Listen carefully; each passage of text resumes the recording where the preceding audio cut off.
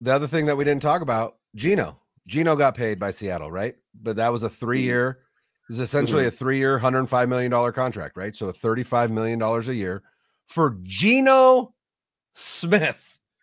Geno Smith. That's absurd. Is now on a contract for $35 million a year, which when we talk about this window that the 49ers have, Al and I talked about the core, but you also have to look at the NFC West and you have to look at the whole and say, the time is now, right? The time is now. The time is now to go get number 6. And what does that look like? Does it look like a bold move at quarterback? Does it look like a bold move to go get a Lamar Jackson? Probably not, but could be. But here's the other thing. Matthew Stafford has a $20 million cap hit this next season.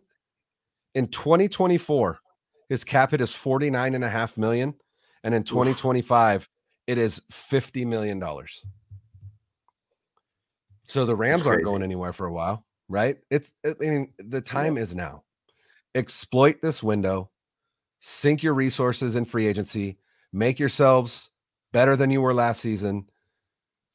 Don't even worry about, is it Brock? Is it Trey? Whatever. It doesn't matter who's back there because this team is incredible. And whoever we have back there, we're going to win football games. And I think that's the reality.